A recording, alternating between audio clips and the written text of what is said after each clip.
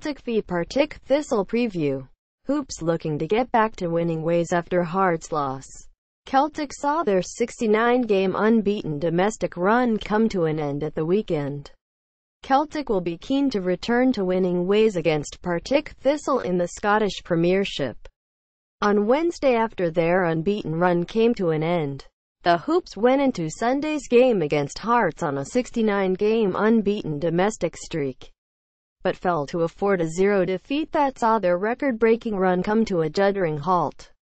They will now look to start a fresh run against the Jags at Celtic Park, with assistant manager Chris Davies saying that one defeat does not put a dampener on a successful season so far for the club. "We've lost one domestic game in 70. We've had a very good season so far, reaching all our objectives.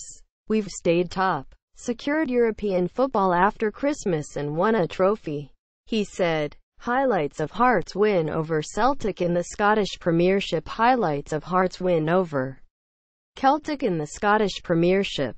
"Our mentality means we don't need a loss to make us react. We want to be at our very best every game. We'll give everything we can and hopefully our reaction will be reflected in the scoreline. We now look to start a new winning run from Wednesday night. Our focus is always the next game, and the consequence of that mantra has been records broken." Quote. Thistle boss Alan Archibald admits Lightning will have to strike twice if his side are to repeat Hearts' shock win over Celtic, and has warned them they may be in for a tough night. "It could be the wrong time to face them," he said. "Everyone is aware there's normally a backlash after a disappointing result.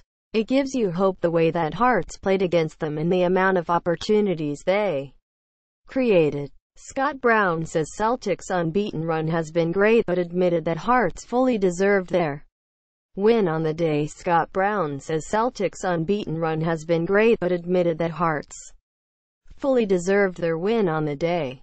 "But we're well aware that any time Celtic have had a bad result, like the ones in Europe this season, they have bounced back in the following game."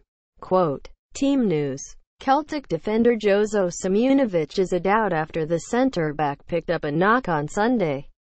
Tom Rogic is definitely out until the new year with a knee problem, while lone winger Patrick Roberts has returned to Manchester City for treatment on a hamstring injury. Partick Thistle's Stuart Bannigan is out with an injury.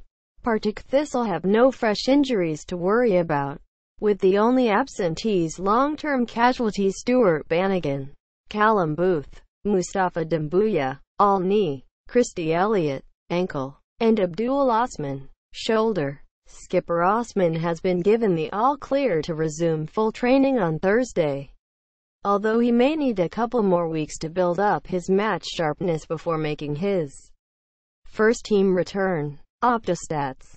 Partick Thistle ended a run of 17 successive Scottish Premiership losses against Celtic in their last visit to Celtic Park, drawing 1-1 in April 2017. In fact, that draw was the only time in their last 20 league games against the Hoops that they have picked up at least a point. L19. Celtic's Jozo Simunovic is a doubt for Wednesday's game.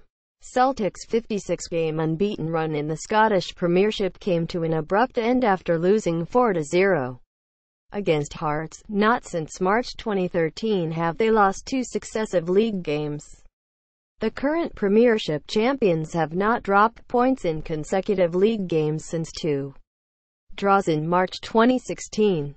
The Jags are still looking for their first away victory in the league since March, drawing 6 and losing 8 since.